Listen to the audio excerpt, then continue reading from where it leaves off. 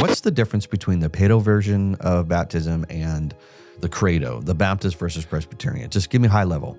In the Paedo understanding, the covenant of grace was formally established with Abraham, and the sign of the covenant of grace is circumcision. And that sign of circumcision is administered via households to all of the descendants of Abraham. The old administration, moving it into the new administration in the new covenant, the Lord never repealed that household paradigm. And so the sign of the covenant of grace in the new administration is baptism. And it should be administered the same way, i.e. via household, just like circumcision was administered under the old administration. As I understand it, that is the Paedo-Baptistic presentation of why baptism is administered the way that it is, given their covenantal framework. And the reason why there's silence and nowhere in Scripture to say to baptize children is because of that carryover. They're saying, well, there's no need to create clarity there. Exactly. Because God has always intended the children of believers to be in the covenant, whether it's administrated in the old or the new. We understand that the covenant of grace, while promised and revealed in the Old Testament, was not formally established until Christ came. We do not understand, therefore, that circumcision was the sign of the covenant of grace, but rather was the sign of the covenant God made with Abraham pertaining to his physical offspring. So what this means for us is, as the covenant of grace is further revealed in the Old Testament and we get to the New Testament and the establishment of the covenant of grace in the new covenant with Jesus, there is distinction and discontinuity, and baptism is the sign of the covenant of grace, period.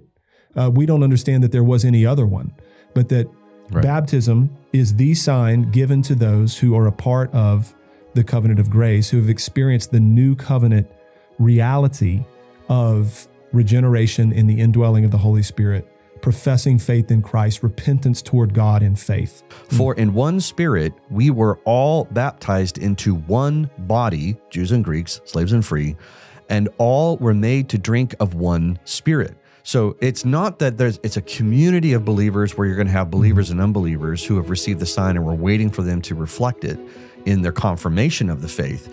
He is saying the sign of baptism is symbolized in that we are one in body.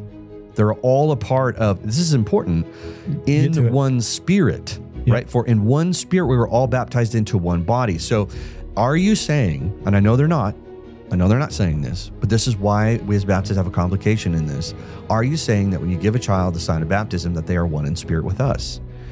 And they are one in covenant, but they're not one in spirit. And we're saying the new covenant doesn't have languages of dual membership. They would never say it's dual membership. I say it's dual membership. That you have some who have half the benefits and you have some who have all the benefits.